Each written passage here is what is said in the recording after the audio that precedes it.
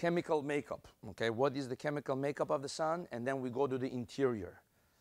I'm going to show you this chart.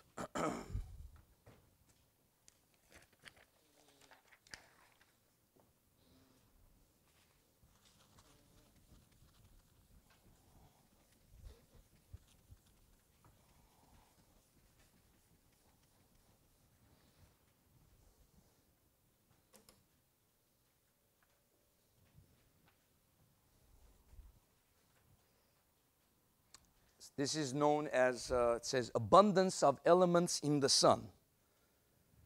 So if you take hydrogen, helium, carbon, nitrogen, oxygen, neon, magnesium, silicon, sulfur, iron, you can either break it down by percentage by number of atoms or percentage by mass. So if you say, what percentage of the atoms in the sun are hydrogen?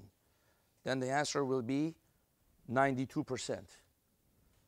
So 92% of the atoms of the sun. So that means out of every 100 atoms in the sun, 92 of them are hydrogen. Okay?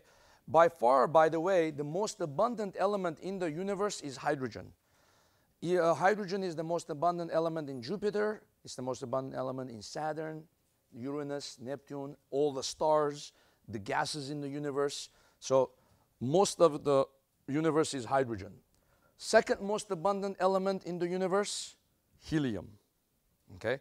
It's also the second most abundant element in the sun. 7.8% of the sun is helium. Then the rest of the sun, which is, you can consider all of these together, those would be called metallic substances. Anything heavier than helium.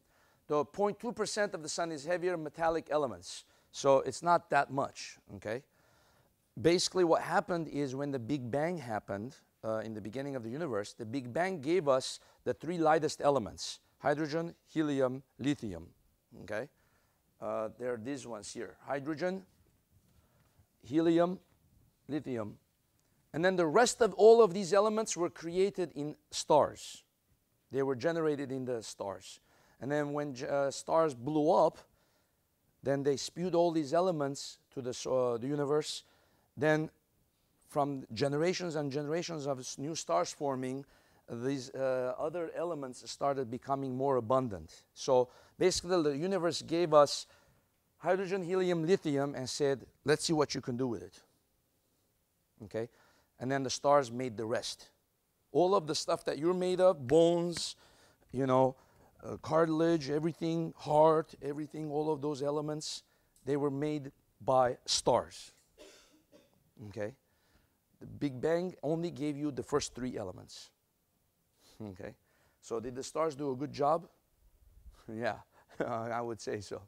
You know, they cook these elements in their cores, then they blow up and they give it to the universe. They give it back to the universe. Amazing. Okay? Now, if you also break it down by mass and you say what percentage of the mass of the sun is hydrogen, it's only 73%. Why? Because hydrogen is the lightest element. So even though it comprises 92% of the sun, by weight it's only 73%, the lightest element. The helium is heavier than hydrogen, so it comprises 25% of the weight of the sun. You see? So 73%, 25%. And then all these other metallic substances, carbon, nitrogen, oxygen, all of those, they comprise the rest by weight. So you see the percentages drop when you go from number of atoms to by percentage by weight. Okay, the layers.